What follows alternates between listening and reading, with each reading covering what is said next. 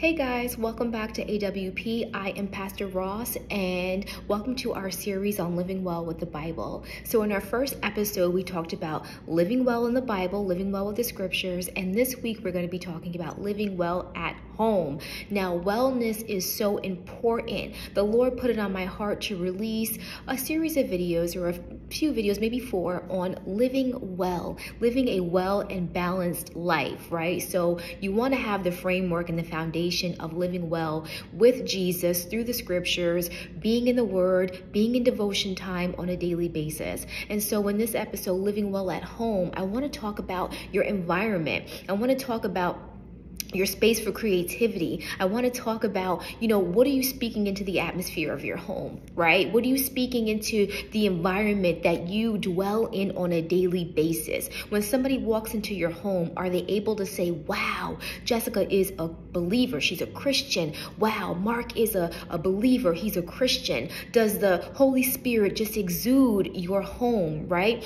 Do you feel a sense of peace in your home? What is the schedule like, right, on a day-to-day basis? If you have kids, right, what's the schedule like? Are you spending family time? Are you taking one day out of the week as a family, right, to get into the Bible with your children, to teach them the scriptures, right? Even as a married couple, being in that word together, spending time at home, allowing God to permeate, allowing the scriptures to permeate through your home on a daily and weekly basis is key and crucial for combating the schemes of the enemy, right? And we all know that outside, the world is filled with sin, right? In the children's school, on the job. So at home, you want to create a safe space for your children, right? For your spouse, right? Are you covering your children? Are you covering your spouse? Are you covering your home in prayer? So when we talk about living well at home, God is looking at a lot of areas.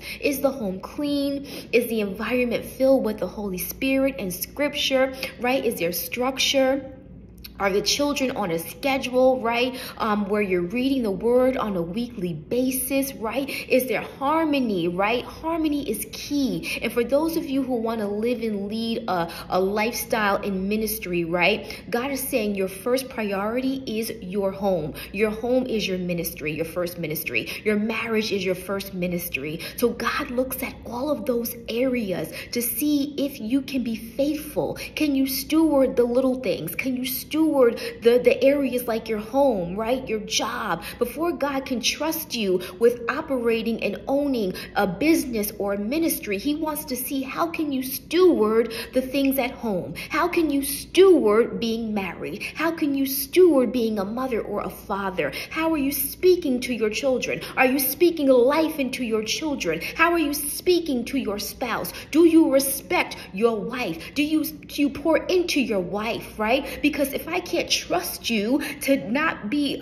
protective and to cover and to speak life into your wife, how can I trust you to speak life into your ministry, into the people I send you, into the sheep that I send you, right? So God looks at all of these things. Are you paying the bills on time, right? Are bills getting out in a timely manner? Is there a budget? Are you budgeting? I want to ask you, is there a family budget or a monthly budget in the household where you're not eating out every day, where you're not ordering out every day? God is looking at your stewardship. For those of you, we know there's a split debate on tithing. Some believe in it, some don't. That's a whole other topic. But God does love when we give back to the body of Christ, because it takes finances to be able to keep the lights on, to be able to, help feed the poor, and to be able to put on different events, right? So are you stewarding, and are you giving? Are you tithing, right? The money that you spend out each week on Uber Eats, right? That could go toward